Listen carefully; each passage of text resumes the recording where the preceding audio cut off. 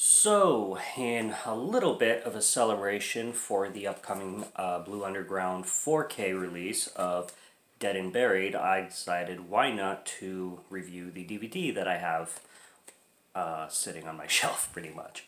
Haven't seen this in quite a while, so it's kind of a perfect opportunity. I like the sounds of what the new 4K is seeming like with like the packaging and everything. And the transfer sounds like it's going to be really good. The features obviously sound like they're going to be packed. So real good stuff. I kind of, first of all, I forgot that I even owned this, to be honest. But I just, it's been such a long time that I've seen it that it kind of like, the whole thing pretty much slipped my mind. Like plot-wise and everything. So watching this, I remembered a lot of it, but I also at the same time forgot a lot of it too. So a lot of it was almost like a first-time watch, or at least that's how it felt. But regardless, this is, the screenplay is written by Dan O'Bannon, which that name pops up everywhere. He's involved with Return of the Living Dead, worked on Night of the Living Dead, big name in horror, obviously. And he wrote it, and this is directed by Gary A. Sherman. And yeah, you also got a cameo, kind of a cameo from Robert England in one of his earlier roles. You can definitely tell he's a lot younger in this one. When did this one come out? This is a 1981 film. So yes, it does predate A Nightmare on Elm Street. Mind blank. The music is by Joe Renzetti, and it definitely sounds pretty depressing, especially at the beginning. You get this really heavy, like funeral-esque kind of piano riff. It's a very sad, kind of dreary opening. Starts off with this guy on a beach. He's a photographer. He's kind of doing some landscape shots of like the ocean and the beachfront and all this. And you get this woman who comes up and starts pretty much flirting with him and throwing herself at him and making it very direct that her interest is, very heavy and alive. And she just asks him if he's a photographer and says that his camera's amazing, and basically is asking him if she's good looking enough to be a model. And he goes for it.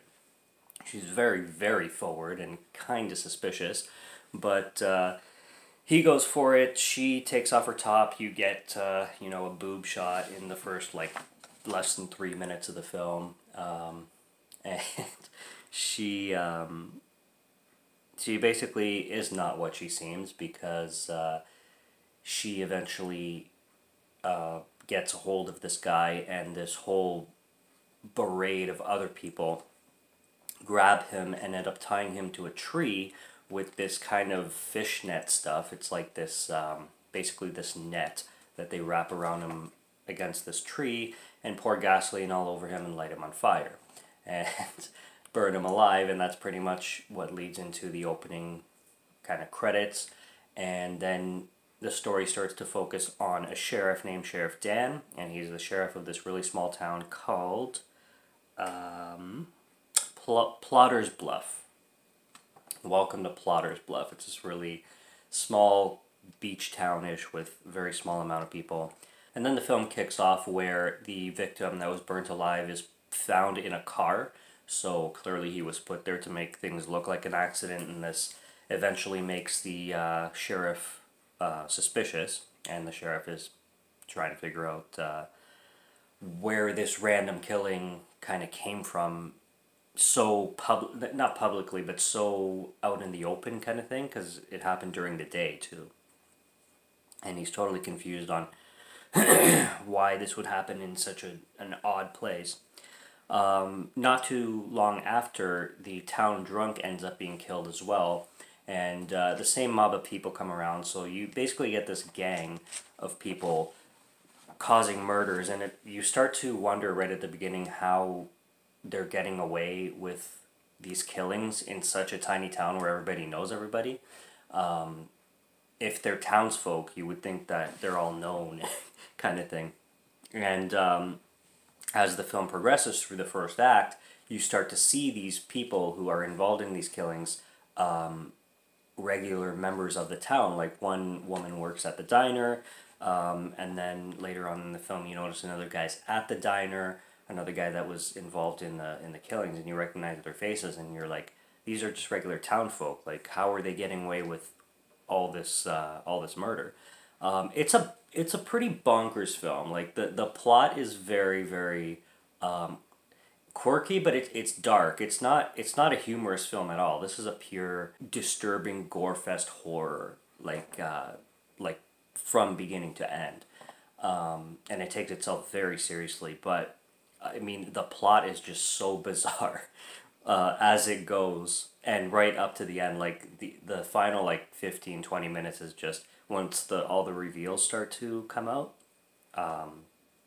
It's just ridiculous. So one of the first things Sheriff Dan ends up doing is questioning the mortician of the town.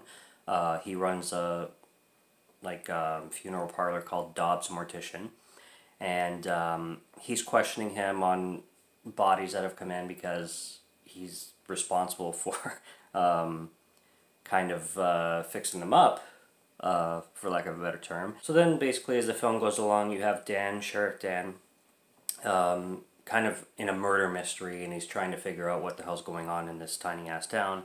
And a lot of the townsfolk starts to see bodies that were supposed to be dead, or people that were supposed to have been murdered, walking around town. Like the original guy that was burnt alive is seen pumping gas. His name is George, and it just with every murder, this cult of people seems to be growing bigger and bigger, and it ends up Dan's wife is Dan finds this witchcraft book in one of her drawers and questions her about it, and she claims that she's studying the world of witchcraft to teach to her students, which, mind you, her students are elementary school age. So she's teaching her elementary school classroom witchcraft. It's very strange.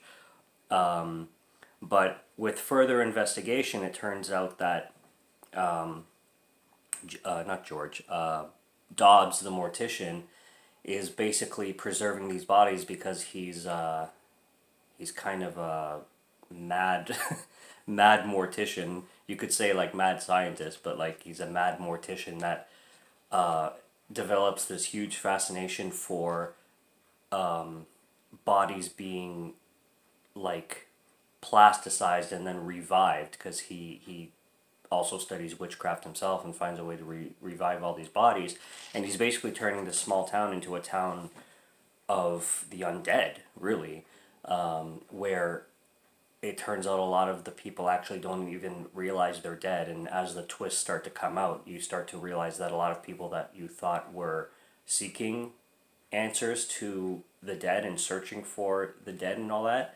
are, a lot of them, if not most of them, if not all of them, dead themselves. So that's pretty much where the plot goes as the film goes, and that's essentially what the film is about, is this town being turned into an entire undead town, pretty much. I really like the scene. The whole thing with George, involving George's death, being burnt alive, is highly disturbing, especially when he's wrapped in all the bandages and he's at the hospital, and then he sees the woman who claimed, like, she used a fake name, but she claimed that her name was Lisa. She comes in dressed as a nurse and stabs him with a needle right in the friggin' eye. The only eye, that his right eye, which was his left eye, because his right eye was burnt in the fire while he was burnt alive.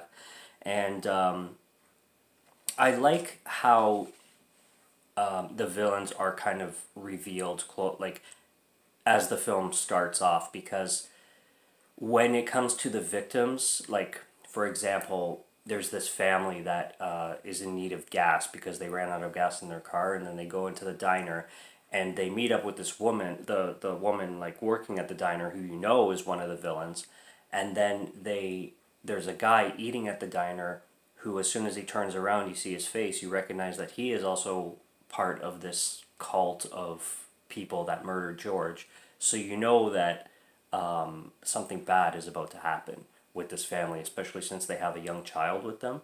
And you're just like, oh my God, the dread starts to build up inside you as an audience. And I kind of like that because it kind of it leaves you on it leaves you on edge as the film progresses. But as they follow this guy to get gas, they end up getting into an accident, and for some reason they walk into this house, which because they see like a light flicker inside of it, so they go seek help. But this must be like a 70s and 80s movie trope or something like that, where you get people who are seeking help, so they just randomly walk into some stranger's house. It's like you don't knock, you just open the door and be like, "Hello, we need help." We got like, and then they start walking like all over the house. It's like, oh my God, you never see that happen in real life, for obvious reasons. But like in the movies, people just walk into random homes and expect nothing bad to happen whatsoever. But then they get chased out of the house by this crazy ass cult, and there's a scene where they're speeding off in the car, and one of the voodoo zombie creatures or people, whatever you want to call them, jump on the hood of the car and start trying to smash the window. It's crazy stuff. I like that. I like the whole small town feel on this, and Potter's Bluff is like the perfect name for it. It just sounds like a beachside small tourist town kind of thing. There's a scene where the sheriff hits hits a person, and he goes out to investigate, and the guy's arm is on the grill of the car, like his whole arm is on the grill, and he notices it. He doesn't know, like he's speechless and like frozen. He doesn't even know how to react. And then the guy on the floor gets up without an arm, snatches the arm from the hood, and just runs off into the darkness. I found that really cool. I do like the whole witchcraft and voodoo direction that this went in. I found that neat. It's, you think this is probably just going to be a typical zombie movie, but the fact that they took it into more of a voodoo witchcraft direction was nice. It's kind of like a change of pace kind of thing, and it works really well. The way they put it together, as quirky as it is, as quirky as it gets, it's still rewarding at the end. I find I love the guy that gets the acid up the nose, where they put the tubes up his nose and just like shoot this like thick black acid like stuff, and it just melts his entire face. It was so disgusting. And everything about the end of the film, where the other than Dan, or the actor who plays Dan, other than his atrocious bad acting for the last like 5-10 minutes of the film, where he's trying to act all like no and be all devastated, it's just laughably bad, but it's so funny at the same time. And his kind of interrogation or discovery of who Dobbs the mortician is and what he's been doing to this entire town, when he sees that film that was given to him by his wife, who didn't realize that she was dead throughout the entire film. And just that last minute after he buries his wife for like the last time, because he wants to put closure to it, and then goes back to Dobbs and Dobbs like, one last thing, and then you get that absolute final reveal. That's when you realize, like, wow, there's not a human left in this town. It's so great. It's fun. Dead and Buried is fun. Like I said, about half of it I didn't even like I had forgotten. I had forgotten the plot for the most part. I knew the basic gist of it, but I had forgotten a lot about the film. And it was really nice to revisit, and a perfect time to. I'll definitely be picking up the 4K release that they're putting out. It's probably out like this week, I think. But yeah, it's cool. I love the cover. I love the atmosphere. I love the kills, the costume designs. There's the nurse putting the needle in the eye. It's great. It's really good stuff. I recommend Dead and Buried 100%. But that's all I got for that. So subscribe to Morgan Film Fan if you like to listen to my voice or if you like my film reviews. I'll be back with plenty more as always. So until next time, take care and cheers.